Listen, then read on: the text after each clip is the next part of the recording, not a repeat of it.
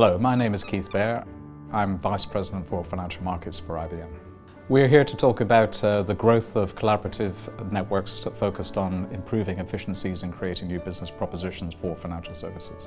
The example I'd like to talk about is the digital trade chain. Digital technology, cloud, blockchain, these are all technologies which are driving significant transformation in financial services. A set of banks that come together to solve one of the challenges within financial services, which is the small and medium enterprise part of transaction banking, only half of whom have access to any formal credit from their banks. We are building a blockchain environment that will exist between the banks.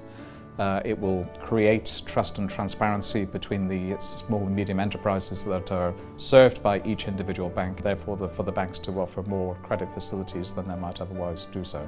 So this is what the digital trade chain solution looks like in practice. We have a blockchain environment network in the middle, which all banks are connected to. And the banks in turn are connected to the SMEs who they have a banking relationship with. Therefore, if we have an SME over on the right here that is selling goods to another SME in a different country on the left-hand side here, then through a menu that is provided by IBM to the representative bank, the SME can place the order that they have. It will flow through the system to the other bank and then to the other SME.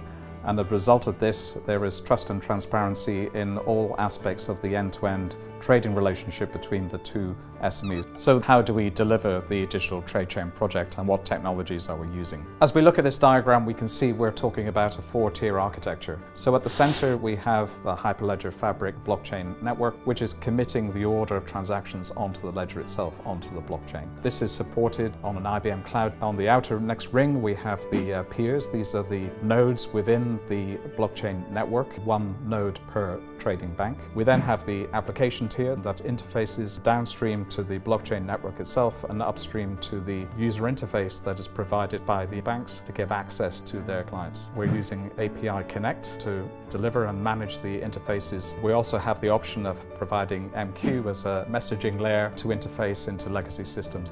And then finally the presentation layer, which is what the SME actually sees in the context of his transaction with the bank. The value to the market of the digital trade chain increases with the number of participants. Therefore, we fully expect the digital trade chain to expand in terms of banks and SMEs and geographically.